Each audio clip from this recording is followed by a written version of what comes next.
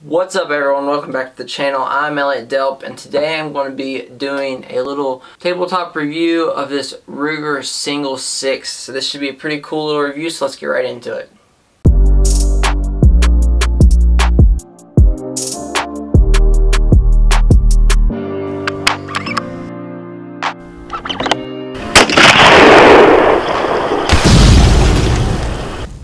So, like I said before the intro rolled, we are going to be reviewing this Ruger Single 6. So, first of all, let me tell you just a little bit about this one itself. This is Ruger Single 6 in 22 Magnum. They come in 22 Magnum, 22 Long Rifle, and 17 HMR, and I believe they come in another one. 30 something. They're smaller caliber pistols. So that's the first thing I want to talk about. The second thing I want to talk about is kind of the model differences. So this one is what they call an older style Ruger Single 6. So this doesn't have a transfer bar. What that transfer bar is pretty much an extra safety mechanism which slides up in front of the hammer, which stops it from hitting the firing pin when it's in decock like this. The newer models have that, the older models don't. That was kind of a problem when the older models, you weren't supposed to carry them loaded for that very reason. Hammer might smack it a little bit and they might go off, which is not something you want to happen while you were just riding around or doing whatever you're doing in the 50s to the 70s before they put that transfer bar in. So this is a pre-model. So there's that. Second or third thing I want to bring up is this probably won't be the most technical review out on YouTube of this pistol. I'm sure there's a million other ones that will get in the nitty-gritty detail. I'm not even 110% sure on the price range of this one. I was having a hard time finding exactly how much these older models go for and really nailing it down. So if you want to comment down below if you know, I would be all ears. I'm always interested in learning more about the stuff I review, but this is kind of more of an opinion-based review, not really the most technical thing. So if you, like I said, if you're coming here for the most technical review, you're probably in the wrong spot. So let's get right into the review of the actual pistol. It has nice, it's all black finish. They do have a variety of different colors, combinations, whatnot. When I was doing my research online prior to making this video, I did find all kinds of stuff about different models, like the stuff they're coming or they have come out recently, different colorways, all kinds of different stuff. But this is more of the traditional colorway, the black. And then you got your black grips, you got your Ruger symbol, which I think is like completely awesome. Then you have your cylinder. The cylinder can be changed out, so I know it can be changed out to 22 Long Rifle. You just push this little button in down here on the other side of it, pull this pin out, and the cylinder pops right out. This one can be a little sticky sometimes, so I'm not going to do it on camera. It can be a little rough. It doesn't just gracefully fall out.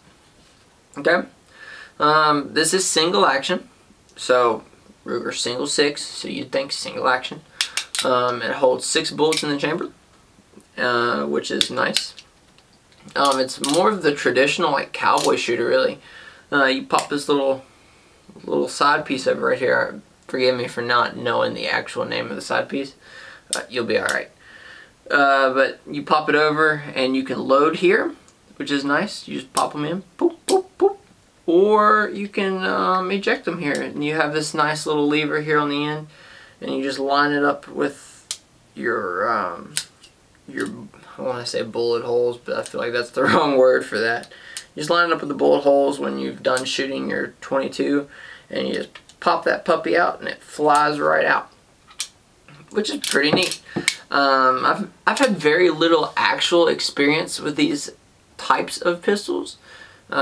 Most of the pistols I have are magazine fed, and I think it's just the sign of the times. We're kind of moving more away from revolvers, and I think it's a real shame. I really like revolvers, and I have a blast with them.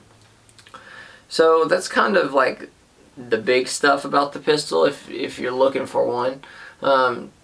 on how it shoots and how I feel about it, I took it to the range two afternoons and shot a few bullets through it, and I think this one shoots amazing. Exactly how you'd expect it to. It's iconic. It's fun. Single action pistols are fun. You know why? Because it makes you feel like a freaking cowboy.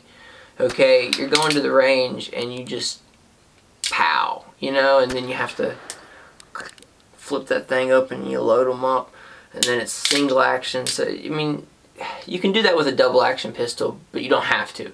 And I think it's a mental thing. When I took this one out, I took several other revolvers out, and this one was different because it was just, like I said, it makes you feel like a cowboy for some reason, and there's no logical rhyme or reason behind any of that, but it is what it is. So that was fun, and always a blast. It's hard to beat shooting a 22 or a 22 long rifle or a small caliber pistol at some steel and just enjoying yourself, and that's what I did. I had a blast with it.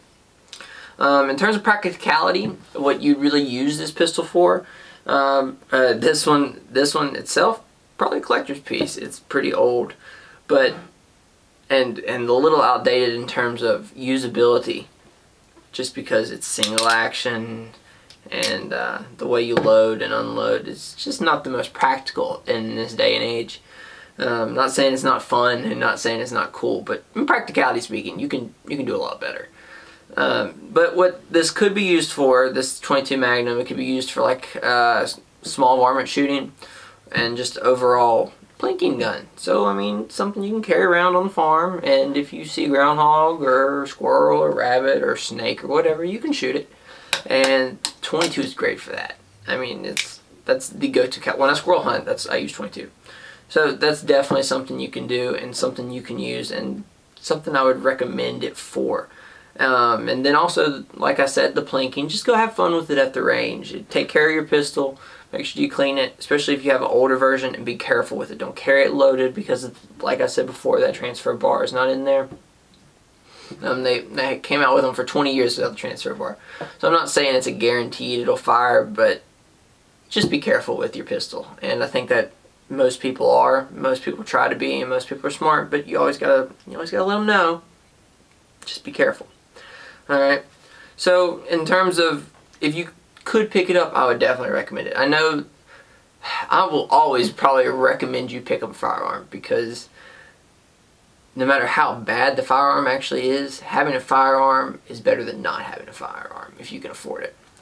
But this is definitely something unique and a piece of history that I think everybody should have the ability to own and should definitely consider owning. If you have, like, if you stumble across it at a gun show, especially older models. And a question I posed to the people watching the video, this model right here does not have indents where the bullets are chambered on the cylinder. A lot of the models I were looking at, even the older models, had indents. This one's just no indents up here. What does that mean in terms of age? How can you accurately date this pistol? And I'm looking for an answer, because I honestly don't know, and I'd love to hear about it, because this is, like I said, an old pistol, and it's something I'd love to know more about. So I'd love to hear it. But in terms of shooting it, it's a blast.